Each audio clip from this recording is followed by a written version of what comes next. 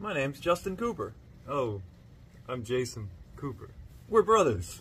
In case you couldn't tell. This guy Brecka was on Rogan breaking down folic acid and vitamin supplementation. Yeah, he said a lot of things that made me stop and be like, whoa, is that true? like you just hear people say things and it's like, you know, you have that question in your head, is that true? Is that really the case? And you gotta do a little deep dive yourself. Yeah. So we did that because we wanted to know more. Maybe you want to know more too. We've got some clips from the show. You want to hit it? Yeah, let's start with the first clip.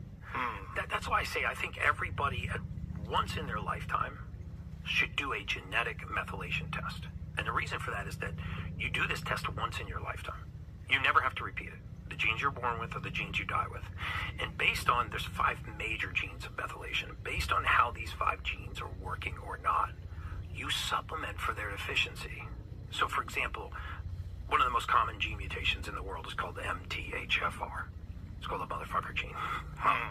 Stands for methylene tetrahydrofolate reductase, but we call it the motherfucker gene. This gene is estimated to be compromised in somewhere between 40 and 60%, depending on the study. 40 to 60% of the population has. It's an enzyme. It ended in ACE. That long ass name. That means it's an enzyme. It breaks something down. Yes. And basically half the people, he said 40 to 60%, will say half of us have this gene where we can't break down folic acid specifically. Did he mention that yet? He didn't mention it in this clip, but it's the breakdown of folic acid into its like active component, which is methylfolate, which I think he's going to get into as well. But like, yeah, okay, so we're not doing that. Right. A lot of people, half of us aren't doing that. Can't do that. Yeah. Don't feel bad if you can't break it down. We're here to help. This gene mutation. And what this gene mutation does is it interrupts the ability to convert folic acid into the usable form called methylfolate. And while that might not sound like a big deal until you realize that folic acid is the most prevalent nutrient in the human diet. Folic acid, by the way, is an entirely man-made chemical. That's a crazy you can't claim. Find folic. What is this type of stuff? I hear that. Does that even make sense? That's why I'm glad we're listening to this again. It's the most prevalent nutrient in the human diet? I'm pretty sure that's what he just said. Mr. Brecka. Back it up 10 seconds. And while that might not sound like a big deal until you realize that folic acid is the most prevalent nutrient in the human diet. Folic acid, by the way, is an entirely man-made chemical. You can't find folic. We've been lied to about folic acid. I mean, it's entirely man-made and synthetic. You can't find folic acid anywhere on the surface of the earth. It does not occur naturally in nature. Folate does, but we make folic acid in a lab. Folate's in a lot of vegetables. And then what we've done since 1993 is we've sprayed all of our grains, all white flour, all white rice, all white bread, and grains of any kind are sprayed with this chemical folic acid. It's called fortified or enriched. So when you spin a box of crackers around, it says fortified whole wheat flour or enriched bleached white flour. Oh, that's good, right? That means it's been sprayed with folic acid. Sounds like a positive word. Well, 44% of the population can't convert that into the usable nutrient. Why do they spray it with folic acid? Well, so it's one of those things where it seems like they're trying to do good. Yeah. It sounds like it's all right, good. yeah, we're going to enrich these foods, right? They're devoid of nutrients. We're going to enrich them with nutrients. Yeah. But instead of using a natural nutrient that's, you know, naturally occurring and that our body knows about and can break down, they do a chemical version that they created. They synthesized in a lab. I feel like it's like folic acid is probably a byproduct of some other company that was then like, hey, could you guys use this and do something with it? Yeah. And then they're making money on it too. I don't know. That's pure speculation. We couldn't get that deep in our research for it, but that's like next next episode. But let's make sure everybody's getting their folic acid because it is good for folate. It's good for you. You need folate. Does it have to be folic acid? Let's use folic acid. It's probably easier. It's probably cheaper to make. Whatever. Yeah. Sure. Yeah, we can just spray. We'll spray all the grains, the wheat, the rice with this stuff. Everyone gets it. So that everybody gets it. But then they leave out, I don't know, when they did that, maybe they didn't know, but they're leaving out that half people can't break that down. Yes. Half the people don't produce the enzyme that breaks that down. But do they know that, though, at the time? I don't know. Do they know that in 98? Do they know? They don't. There's no Probably way they not. know that. They find out later that it's like, oh. But then it's impossible for them to go back because they're so bad at, like... Yeah. And I don't know who they is either, because then it's not Right. even an individual person. Right. It's like the organization that made the call, oh, we're going to spray this on everybody's food because it seems like a positive thing. But then when it comes out and it's like, hey, actually now we know half the people in the world can't digest this or they can't break it down. It's actually harmful to them. And it could be harmful to them. They don't go back. They never go back and say like, oh, you know that thing that we did to everybody? Turns out it was probably bad for at least half of you. So, like, my bad. Let's stop doing this. No. They never take steps back like that. No. It's like that person you know who's just like kind of a dick. And it's just like, no, I was never wrong. Right. Not admitting wrong it. about that. No. That was someone else's fault. That wasn't me. That wasn't me. I wasn't even there. It was this and this. Now, you gonna stop though? Are you gonna stop being a dick?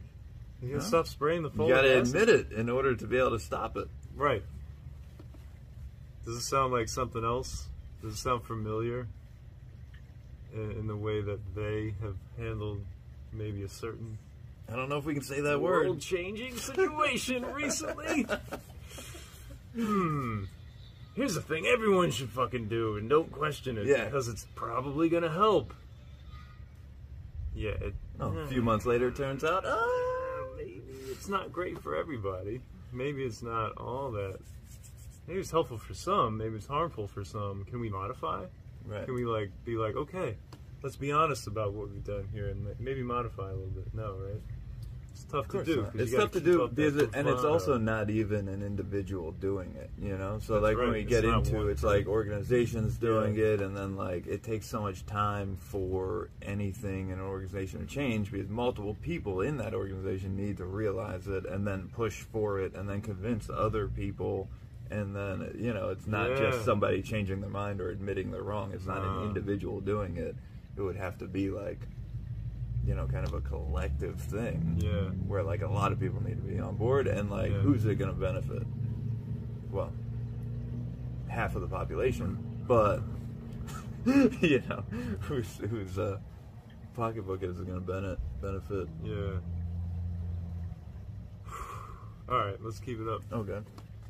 I mean, without going down the whole road of conspiracy theory, I mean, you look at the same, you know, pharmaceutical companies that produce folic acid, and you look at some of the, downsides of having a synthetic form of a vitamin like folic acid in the diet, and how it's correlated to higher incidences of ADD, ADHD, OCD, manic depression, bipolar. It's correlated to poor gut motility, mood imbalance, anxiety, and because when you put this raw material into the human body, if you can't metabolize it, if you can't methylate it into the usable form, first of all, you now have a deficiency in the form your body needs, and an excess in the nutrient you can't process. Right. And this causes things to go haywire. So instead of folate, it's folic acid. And what does your body try to do with that? So your body tries to convert folic acid eventually into something called methylfolate. There's a few steps in between tetrahydrofolate, dihydrofolate, but essentially folic acid and folate, which you can find all over the surface of the earth, gets converted into the usable form called methylfolate. Okay, now this is one of the most commonly utilized methylated nutrients in the human body. It helps downregulate neurotransmitters. It helps improve the intestinal motility of our gut. It helps degrade thought. It helps to actually break down catecholamines, which are fight or flight neurotransmitters that can actually stimulate thought. Wait a minute. So methylfolate does that too? Because that's a big one. Saying. Yeah. We were talking about that because he brought that up. That magnesium is helpful for that as well. So the degradation of catecholamines, we're talking about basically adrenaline, like norepinephrine, dopamine. These are neurotransmitters in your brain. that are like the fight or flight neurotransmitters. They create this kind of a feeling, increased heart rate, respiratory rate. Right. And when that's flooding, you have to be able to break those down and get them out of there. In order to be able to relax. Yeah. So if it's flooded and you can't break them down because you don't have enough methylfolate or magnesium, like that's maybe you have trouble sleeping. Poor sleep, high anxiety. You're more worrisome, just a general level of anxiety because you can't relax, right? Like it keeps you in that, kind of redlining phase. Yeah. Of course, eventually you're going to tire out. Eventually it's going to wear its course, but it won't happen. You won't be able to shift gears as easily. Right.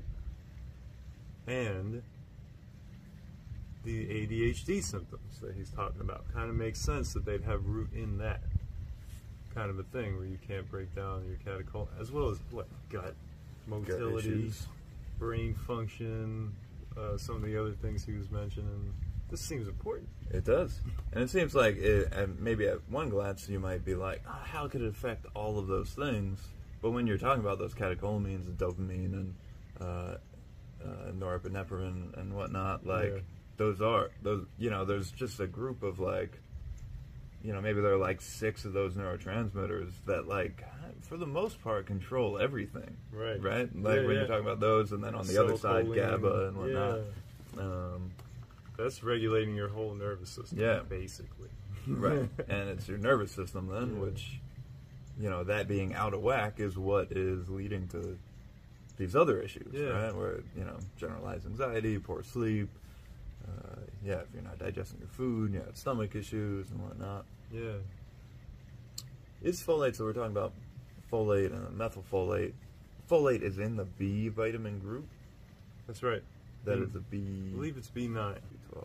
I was just trying to think of your common kind of sleep and recovery aid. I can't remember. Like ZMA. Yeah. What's ZMA? That's zinc, magnesium, and it's one of the B's they typically throw in there. Okay. I want to say it's 12. We could check on that. This is if you're interested in taking responsibility for your health. Yes. If you want to know how these things work, you got to educate yourself on you can't trust a narrative that hasn't seen or worked with you and your body and testing your levels of this and whatnot. Clearly everyone's different. As an individual, you have to be the scientist of your own, of your own body, right? Yeah. You need to. There's nobody who can just be this is, you just need to do this. Yeah. You kind of need to feel it out. You need to know it's individual, and that's what he was talking about, supplementing for deficiencies, right? So figuring out what your deficiencies are. If you're half of the population that has this motherfucker gene that can't break these down, that would be a good place to start. Yeah. And try, look at, because then you're going off actual fact-based things and not just let me take this, see how I feel, and maybe feel a little better, cool. That's good too, and that's part of that exploration process. Yeah. But if you know, and if you can find out, I do have this gene, so I do process these things poorly, then that's a solid clue of a good place to start to help clear up, a whole host of potential issues. Good job. Keep being responsible for your health, because no one else is going to do it as good as you can do it. This episode brought to you by Kula Wellness. Kula Wellness in Port Charlotte, the premier hot yoga studio in Southwest Florida. Come take a class, feel better about yourself, get the body moving, help all of these issues in your body as well. Movement is medicine. Come do some yoga. Take your first class for free. Mention this podcast. Get your first class for free. The homocysteine was the other thing. Yes. So homocysteine levels in your blood tend to increase arterial wall damage, which is going to lead to, atherosclerosis and high blood pressure and all these metabolic problems. So if you're deficient in turning folic acid into folate, you're going to be deficient in breaking down homocysteine into theanine. All these things play together in the same cycle, and they have all kinds of effects on the body. Hey, I don't know where you can get this test, but if you feel like, you find something where you can get access to that, And we're looking into it. If we figure this out, we'll post another video about it. Right. Because you may have like ran your genetics for like an Ancestry.com thing or like 23andMe to like find out about your family and whatnot. They got but you on they file. They have your gene code already. So we're trying to figure out if it's possible to read these genes through something like that. And that would be a cool how-to video to put together if we figure out that is possible. And so people will go a lifetime eating white bread, white flour, white rice, white pasta, breads and cereals of all kinds, and they're reading the label and they're like, wow, it's fortified, it's enriched. But fortified or enriched for 44% of the population means you can't break that nutrient down. Yeah. This is why there's a lot of evidence that getting folic acid out of the diet has immediate behavioral changes. I mean, if you're a parent and you're listening to this podcast and it's a full contact sport to get your kid in the car to go to school in the morning, look at what you're feeding them. The standard American diet is going to be like a Pop-Tart, a white bagel, a bowl of cereal, right? And all of those are fortified with folic acid. Well, there's a 44% chance your kid can't process that. And you're amping them up in the morning. It can literally be like cocaine for a 6-year-old, right? It could make their mind race. So now this kid gets up, and he goes to the breakfast table, and he has a Pop-Tart, or he has a white bagel, or he has a bowl of cereal. He dumps all this folic acid in the body, and now his mind starts to ricochet, right? And combine that with sugar. Right. That's the thing. Like, if you are, if you kind of are on your health journey, you're probably aware, right? All those things that he pointed out, high sugar products. Sugar is bad. We know this. In the past, I would have just, associate that like, yeah, you can't feed a kid just like cereal and Pop-Tarts and like expect them to not have some sort of a, behavioral issue. Right, yeah, like get all amped up and whatnot, and you're all cracked out on sugar, but there's more to it. But then to think, this next layer of that, which is, once you start down these paths, there's always more to go. There's always more to go. It doesn't mean that you shouldn't do anything, right? Whatever level you're at and whatever changes you're making, and these efforts to learn more is good. Heck yeah. But like, that's wild that could not just be the sugar, but then this whole other issue of like the way that you metabolize or don't metabolize folic acid, and then it's on everything. Yeah. Or at least everything that's highly processed. Yeah. And a lot of these foods that are processed like this, like they'll be really upfront with it. Fortified with the 9 essential vitamins and minerals. Right. And it sounds like a good thing. Yeah, because it's like, oh yeah, I know it's got a lot of sugar in it, but Jimmy's got to eat something in the morning. And at least he's getting his vitamins At least he's getting his vitamins. It's fortified. Right. Better than if it wasn't fortified. But did it have to be fortified? Didn't have to. Obviously, for it to be processed and put in this package where it never goes bad, and then, there's more profit because of that, and it's more convenient for everybody, so you can't just stick, like, a fresh piece of lettuce in there. And, and Jimmy doesn't like lettuce. It's because you've been feeding him Lucky Charms bars. Would have liked lettuce if it's all he had. He'd love it. I digress. It's like they're taking all the nutrients out of the process, and so then need to add it back in. No, let's put in. But it's like I'm gonna in a fake form, in a manufactured form, right, of folic acid instead of, folate. I guess there wouldn't be folate in pasta or rice. Well, no, not in the grains. But that's the thing; they just put it in the grains because it's like everyone's gonna eat these everyone's grains. gonna eat It's these, the cheap thing. Everyone has a staple, so we're gonna fortify the staple, like putting fluoride in the water, so everyone has it. Iodine in the salt, so everybody gets it. But like if you're eating produce and you're eating natural foods, like you're going to get these. You're going to get the folate. Right. But like in a way that your body can actually manage. Right. But people aren't doing that. They're not willing to push that. They'd rather push the processed food because there's more profit in that. So now we're just going to make it so that it's possible to survive on just a processed food diet by pumping in anything you're not getting because you're not eating vegetables into the dry dog food that we're giving you. And we're going to give it to you like that so that people don't have, like, nerve degeneration and what was it? Like the tubule deficit disorder. That's the reason why we have to, supplement for folic acid. It's like spina bifida. Yeah. It's like crazy. It's big in just the development of, like, your neurons and whatnot is, like, why folate's huge. Yeah, but that's hugely why important. Right, and that's why natural food is important, because it's in there. If you're eating that already, then you should be getting it, and in a form. But then you might be getting too much because you're also eating this stuff, maybe. Yeah, and if you can't break this down, you got problems. But they're just making an effort to make it possible for someone to subsist on fake, processed dog food. It's dog food is what it is. It is. And but it comes from a good place, potentially. All right, I'll give them that. They had a I good, don't necessarily agree, but I'll give you it. They had a good intention, perhaps. Perhaps. I think part of the intention is so we can just sell you shit in a box around the clocks, and you just eat that, and you can forget about all the land where you can grow produce, because that's not going to be okay. Just eat this, and we're going to spray it with some shit like you're in outer space. Like I'm going to take your cup, dump the water out, and then piss in it and say, this is rehydrated. Here you go. Come on. All right. Sorry.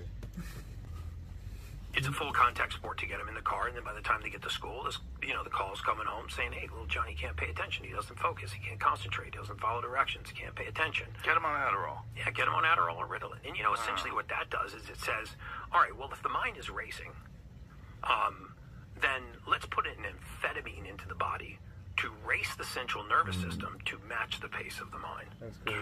Which is a horrible solution. How about we just quiet the mind? Right? Because, where's the profit? In our brains, we don't just create thought. Right? We also dismantle thought. We break thought down. Right? We transfer methyl groups from neurotransmitters and break them down so they no longer have an effect. Right? Or else you'd always be in the same mood. So, when we start creating thought at a faster rate than we break thought down, we call this ADD or ADHD. Whoa. Right? But it's not an attention deficit at all. In many of these cases, it's an attention overload disorder.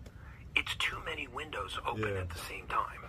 Right? So, if we're open... I've known people that have, like, you identify with, oh, I have ADD, because, like, that's what they told me when I was a kid. Like, you know people like this, and, like, and I get to know them, and I'm like, you have too much attention. Like, there's no deficit here. Right. Like, you're able to, when you start doing something, you are locked in on that fucking thing. Like, that's a good thing.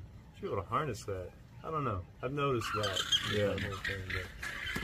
It's a little hard to speak with not having experienced ADHD, I suppose. Yeah. Like, it is a little hard to say what somebody else is experiencing, so it's like, whatever. But, like, it does make sense when he says it, and it's like, oh, shit. And then you can relate that to people that you do know. It's like, yeah, like, they have too many, I like that, how he put it, you're creating more thoughts than you're breaking them down, and then you're in a, like, thought overload. Right. It's like just like it's almost the same as the folic acid thing. Like, how do you metabolize your thoughts? Right. If you're taking them in, you have to break them down and get rid of them, or else they'll build up and create a toxicity. And these folders just stay open. Yeah. And it takes up your RAM. Right. And that's a real thing. Like, that's how the mind works too. That's why meditation is so helpful, right? Because that's closing windows. Right. Isn't it? Yeah. Absolutely. A little reboot, a refresh. Right. Close windows. Too many windows, now all of a sudden we can't pay attention. So it's not that the majority of people with ADD or ADHD lack the ability to pay attention, because they actually can hyperfocus. They lack the ability to pay attention to so many things. Right? So we all break down. You're thinking about a job you're working on, and your friend walks up. And you're thinking about a job, and you start talking to your friend, and you notice a logo on your friend's jacket that reminds you of a vacation you want to take. So now you're thinking about a job, talking to your friend, looking at the logo, thinking about a vacation you want to take, all at the same time. And why is this? Because very often it's because you have this slow breakdown, slow methylation of neurotransmitters. So thought comes in, and now all of a sudden we're like, this kid can't pay attention. This guy's all over the place. If you look at the link between that simple gene mutation, MTHFR, and its incidence in stroke, cardiovascular disease, its incidence in ADD and ADHD and OCD, you'll find not a direct causal link, but enough of a prevalence to say, why wouldn't we just take folic acid out of the diet, add methylfolate, and take a shot at correcting the course of these conditions. That's a big ship to change direction. So, right? folic acid, when did it get It's like turning an introduced airplane around. into the human diet? 1993 is, I think, when the federal government signed a deal to spray our entire grain supply with folic I acid. read it was I 98. want to say it was 1992 or 1993, and I forget if it was Monsanto. I forget the pharmaceutical company that convinced the U.S. government to Get out. spray our entire grain They're supply. in. But before Don't that, be Did you there. ever notice when you go to Europe Not in your and you best eat bread in interest. Europe, you don't feel like shit? Or you go to Italy and you have a bowl of This is pasta and cool. you're like, man, normally when I eat pasta, I feel like shit. It just sucks. Okay, that's because it's not sprayed with folic acid. I'm really curious. I'm like, super curious, and we need to dig into that. I need this gene test. We need to do the gene test. Has anyone done the gene test? Do you know if you are a non-methylating motherfucker or not? Like, can you methylate? Can you break down with it? Have you done it? Please let us know if you have, because that's super interesting. Really? Because I'd always been told that it's heirloom grains and that our the wheat that we have today has been modified for higher yield, for smaller acreage. Not It's more complex. Well, genetically modified, first of all, the GMO foods. Italy banned GMO foods. Russia, actually, it's a felony to grow genetically modified foods. I don't understand that, though. GMOs aside, and that's another thing. I tell people, you got to get.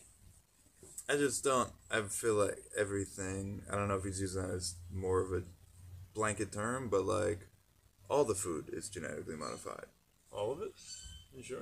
Yeah, like to some extent. Whether it's like, I don't. Is he talking about just if it was done by like gene editing tools? Like I don't know. Is that how they're doing it? But like a banana, like that's not what a banana was. Right. At all. So are you counting stuff that was modified just through breeding, basically? I guess, but is that so is that the distinction? Selective Like, are they doing it like Frankenstein way, or are they that just is kind of happening. selective? There's definitely splicing going on. Yeah, but that's still for the sure. splicing. That's just like combining two different plants to get some sort of hybrid. No, not splicing on like the plant level, splicing on the cell Literally level. literally on the genetic level. Yeah, like genetically modified.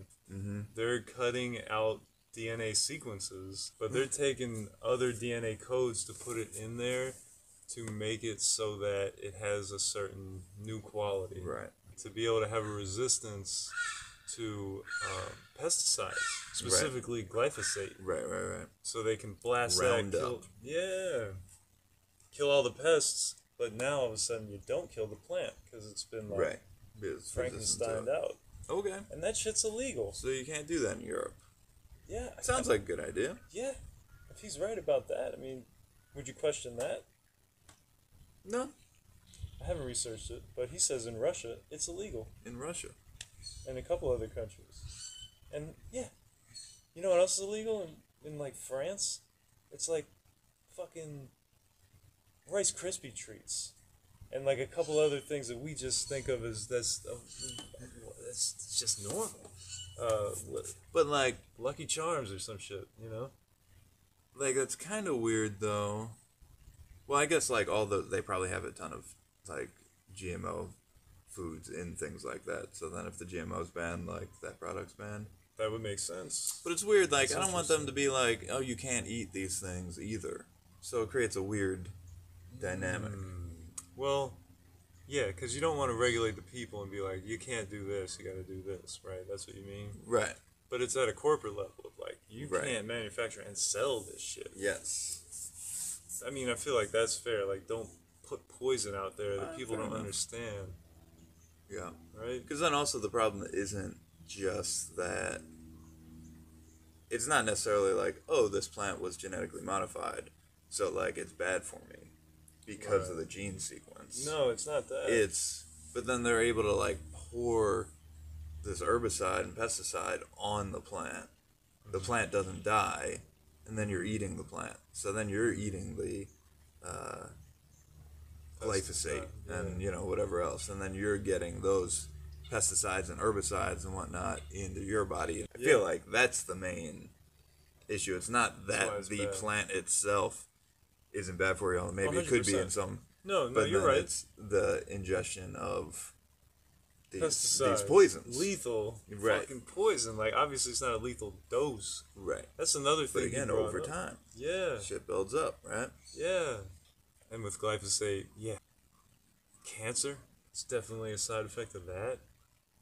So it's like, come on, like, what are you guys doing? It should be regulated to not hurt your people. Right. If that's what your priority is. And if it isn't, that's how you know that that's not the priority. Like, if they're letting this shit go on, like... GMO foods out of your diet, right? We didn't genetically modify seeds to increase yield. We modified seeds to be resistant to glyphosate, right? The poison in pesticides. But if you go back to the folic acid and seed oils for that matter, but if you go back to the folic acid theory, if we stopped spraying our grains just for 30 days, don't even stop eating white bread, white flour, white pasta, white rice, or grains if that's what you eat. I don't eat any of those things, but if that's what you eat, don't stop eating them. Just switch to the organic, non-fortified, non-enriched version and watch what happens to your mood, your focus, your concentration, your short-term recall, the depth of your sleep, and your waking mind at night. But the vast majority of wheat Right. and rice and things that you do buy will have been enriched with folic acid. All of it in the United States is, unless it's organic. Okay. Wow. So if someone's buying a sandwich and you're getting it on regular bread, you're just getting a heap of folic acid. Getting a heap of folic acid. A bowl of pasta, you're getting a heap of folic acid. And bowl of rice that's not organic, heap of folic acid. And your body's like, what the fuck is this? Your body's like, what the fuck? Just pay attention to your mood after you eat high amounts of some of those things. Oh, believe me, I'm very aware. It's my number one weakness. Yeah. My number one weakness is bread and pasta. Like, if I do go off the rails with a diet, like I have a cheat day, that's what I cheat with. Okay. So try next time you go off the rails eating non-fortified, non-enriched pasta, rice, bread. Well, I have absolutely noticed that when I've gone to Italy. Yeah. 100% notice it. You That's eat the why. pasta, it just seems normal. Yeah, so that's a good way to do a little bit of a modification that we can all kind of start right away. And then you can test and see how you feel, and then make a decision from there. Yeah. If you don't know if you have that gene or not, and you can't do the test, stuff is expensive, whatever, at least a nice little test to be able to do. Yeah. And then if you find that, okay, I feel fine when I have organic bread, but then when I eat regular, I like feel a certain way, and it's like something you can determine is pretty true. It's like, okay. Then you can start to develop a little educated guess that you might not be converting. And try magnesium supplementation before bed, because I know that's one of the things that breaks down the catecholamines. Mm-hmm. So that can help to methylate those. I guess, I don't know if it's methylating, but it's like helping to break it down so you can relax. Yeah, fucking let us know. Let us know how it's going with that. Drop a line. Stay tuned. Subscribe. See more stuff like this. If you like it, let us know if you like it. Let us know if you hate it. Thanks for watching. Yeah.